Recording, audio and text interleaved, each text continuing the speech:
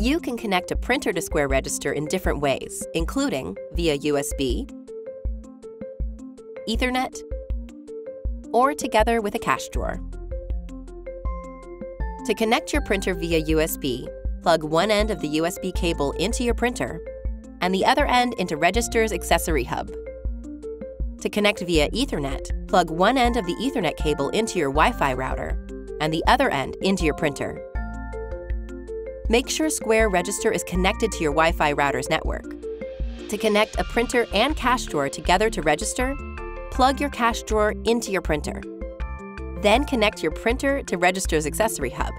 For this particular setup, you'll need to create a printer station. Printer stations let you designate specific tasks for your printers, like printing receipts, tickets, or stubs. With your printer plugged in, go to Settings, Printers, and create Printer Station. Enter a printer station name. Now select what you'd like your printer to print. Make sure you select at least one option. Then tap the printer selection menu and select your printer. Test your printer by tapping Test Print. Then tap Save.